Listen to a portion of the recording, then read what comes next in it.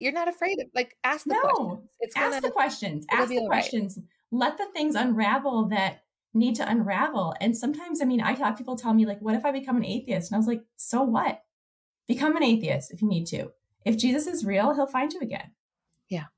And it's like, that's, I mean, to me, it's like, it's okay. Like, if you have to let all of that go because your understanding of who God is so, just distorted, and you still want to find Jesus and you're still curious about it, like, you'll find him again. He's real enough and he's If big he's enough to handle your real, questions. yeah, you said it. If he's real and he wants to be found, he will be.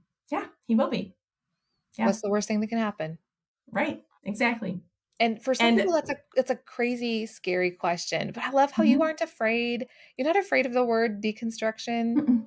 You'd probably tell people, don't worry if Sally says, I'm deconstructing.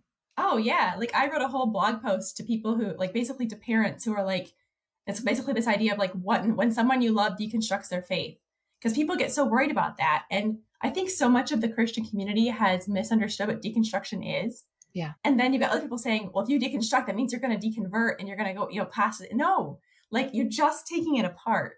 Yeah. Like, take it apart and then put it back together again. Leave out all the stuff that's extra and put those pieces back together and figure out what it is that I actually believe. And I think the thing that really has encouraged me over the last few years is I've deconstructed and reconstructed yet again, probably 4 times now. It's just, It'll happen again. yeah, Probably. not a big deal. But the thing that's encouraged me is the things that I'm standing on right now. I now have this huge body of believers that I agree with. And so you're not in this narrow place where you're like, well, we're right and everybody else is wrong. But like, the things that I'm holding on to, I now have brothers and sisters across every denomination, across all the countries, across the continents, across, and so it's like, we are connected because we believe in Jesus. And like, it's those few things that we really need to hold on to, and everything else can just, who cares if we end up at something that we don't agree on? It doesn't really matter. Yeah. But yeah, deconstruction. I'm not afraid of deconstruction. I welcome deconstruction.